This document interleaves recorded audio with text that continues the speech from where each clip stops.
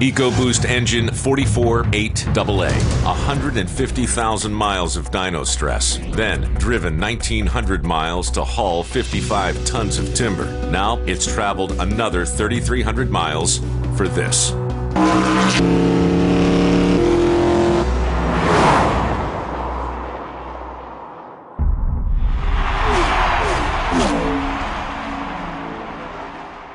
Homestead Miami Speedway, the next dish of agony for our F-150 EcoBoost engine. The plan here today is to be able to show and demonstrate durability and the longevity of this engine. We're hitching up its maximum load, 11,300 pounds. Then we'll tow it at full throttle for 24 hours straight, only stopping for fuel and tire changes.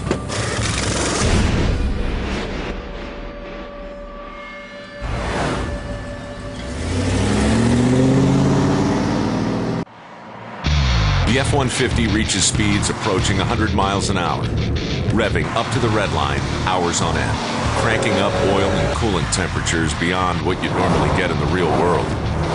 At least, not without a Florida State Trooper on your tail.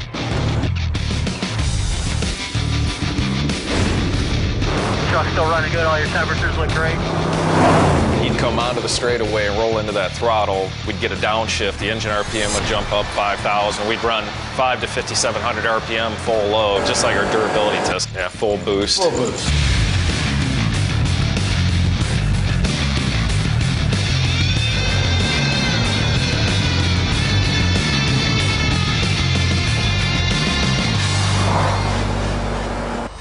The turbos glow cherry red, exceeding 200,000 RPM for hours at a time without a break. It's like running a 100-yard dash for an entire marathon.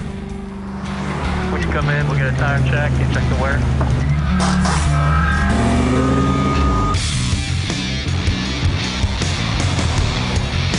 All right, driver, want someone in the pits next. The engine has averaged over 80 miles an hour, pulling its max trailer load of 11,300 pounds for 1,600 miles. That's a distance equal to nearly the entire eastern seaboard. This 24-hour endurance test shows that EcoBoost is really the future.